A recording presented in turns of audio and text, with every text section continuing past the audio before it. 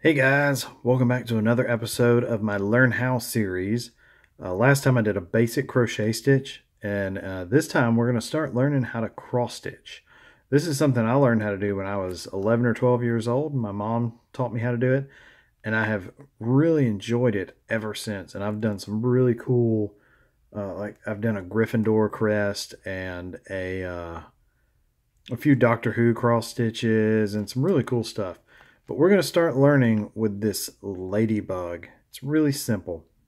And so today, I'm going to start off by teaching you some basic things that you need to know when you first start to cross stitch, to learn to cross stitch. And if I can get this open, everything we need to do this ladybug is in this little packet here. And so if you buy a kit, it's going to come with everything you need. So we have some instructions over here. And we have our pattern, and then we have our materials, and these are some variation, or this is a bonus actually, another pattern that you can do after you've done this one. We're going to keep the pattern because we're going to need that. What we have here is our fabric, or what we'll call Aida fabric. You can cross stitch on all different types of fabric, but this is the most common. And the first thing you're going to want to do after you get your needle threaded and everything is find the center point. And the way you do that is fold it in half and then fold it in half again. And you find your center point right there. And so since this has already been folded pretty much in half, we kind of already have the center point. So that'll help us out a little bit when we get to that. You also have in here a cross stitch needle, which when you look at this needle compared to others, what you'll notice is that it has a bigger eye on it. It makes it easier to get the thread through there. And then the tip of it is usually dull because you don't really need a sharp tip because you have holes in your cloth. Okay, and then you have the thread, or like I just called it, the floss. This is embroidery floss. So we have two colors for this pattern, red and black. So the first thing you want to do is separate out your colors.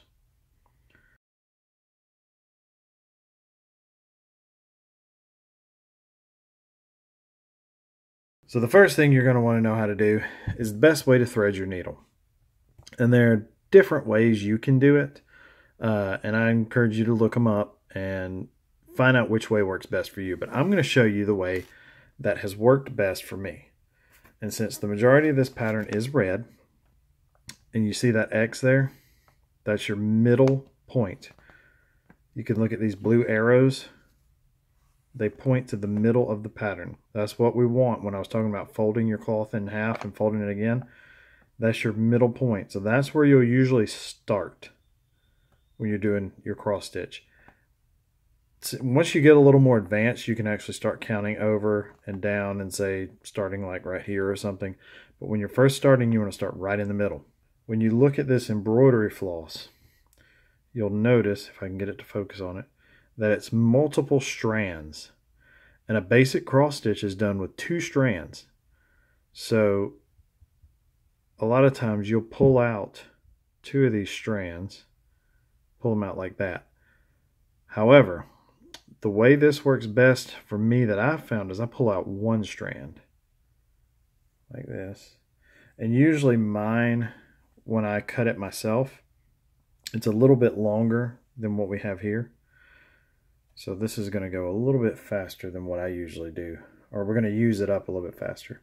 So then I take both ends and I put them together. I get them together like this right here. So then I grab that end and I pull it until I get down to the other end where we'll have a loop like that. So then what we want to do is get this loop as small as we can. It's kind of hard to see, and I'll get it a little bit smaller than that, but we're going to feed that loop through our needle, and hopefully I can do this through the camera. I missed it. Okay, let's see. So we're going to feed this through the eye of the needle like that. And then we're going to pull it through. And then take your needle and push it. You're not pushing it through anything, but put it through the loop like that. And then grab your thread down here, needle, and pull. And what that does is it gives you a little knot right there. And so now you have 2 strands of thread on your needle. And the advantage of this is if you put 2 strands of thread through here and just kind of fold it over, then it can easily come off your needle at any time. Like when you just pull too hard or something, you do it this way, it's not coming off your needle. Now, as far as starting, there are a couple different ways you can start, with a waist knot or without a waist knot or other things like that. But the way I like to start is not with a knot. We've got our midpoint, which is right about here. So that's the middle of our pattern. We're going to look back here. And we're going to start where this X is, and we're going to see it's going to go 1, 2, 3, 4. Then we have 2 blacks and 2 reds. So what we're going to do is we're actually going to start 1 down from that. So we've got our middle one. We're going to go 1 stitch down. 1, 2, and we have 4, 5, 6, 7, 8 stitches across. Okay. So if this is our middle right here, we're going to start 1 down from there. What I like to do is we're going to say this is the front. The back is, of course, on the other side. I like to stick my needle in where I want to start and kind of wiggle it around a little bit to make the hole there a little bit bigger so I can easily see it. So then I'll go on the other side, find that hole I just made. Looks like that's it. And it looks like I was off by 1. So that hole I just made right there. There we go. Okay. Pull the thread around to that side and we'll pull it through. And this is starting our first stitch.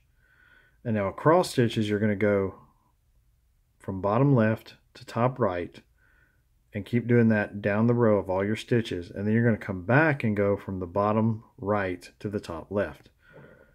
So we're going to start our first stitch like that, bottom left to top right.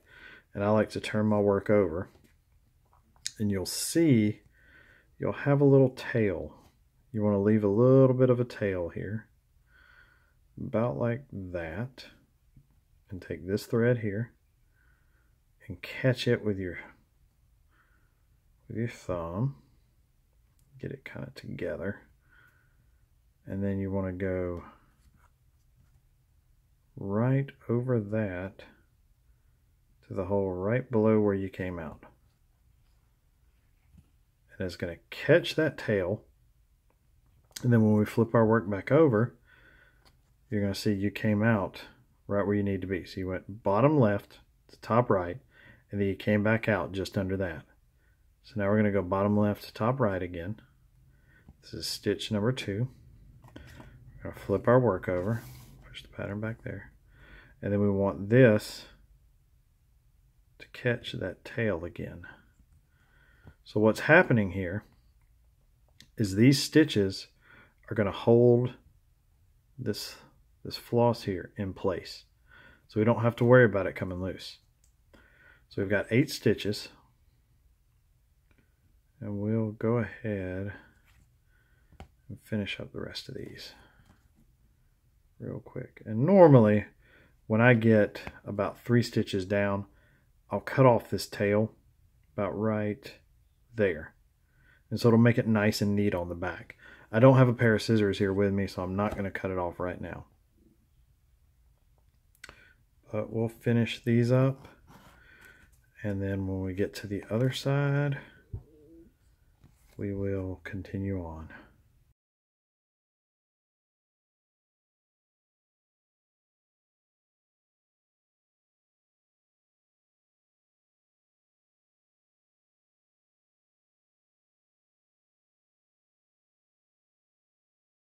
Now that we've gone down and we've completed 8 half stitches, this is just bottom left to top right is a half stitch because that's half of a full cross stitch.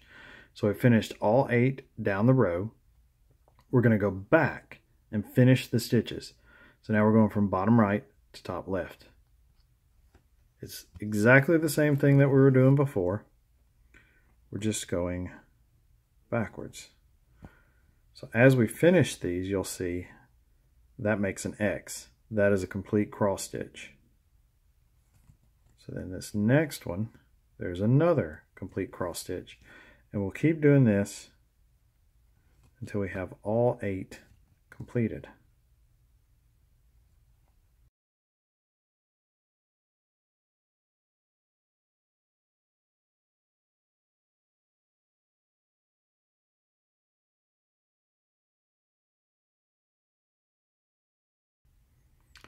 Now, when you get almost finished, you have to kind of make a decision. If we're going up to this next row next, which was 4 across, skip 2, and then do 2 more, we're going to want to start right here on the bottom left, just like we did before. If we come out bottom and go across to finish this stitch, we won't be able to start there. We'll have to start up here on the top. What I like to do here is instead of coming out on the bottom and going back across, I like to come out across here and go down. So what I'll do is I'll flip it over. Instead of crossing back over, I'll come out here. I'll go sideways, pull it out, and then I'll go back in down here. So instead of bottom right to top left, I'm going top left to bottom right. And now I can go back up here and I'm ready to start the next row. So that's how you do a basic cross stitch. Next time, we'll discuss get a little more in depth about this and finish up a little bit more of this ladybug. So if you guys enjoyed this lesson, enjoyed this video, consider leaving me a like, that thumbs up there. If you want to keep track of the new videos I post and keep up with the progress on this cross stitch, then just click my face down here and subscribe. And then I'm going to put a couple more videos right up here at the top so you guys can keep yourself entertained for a little while longer.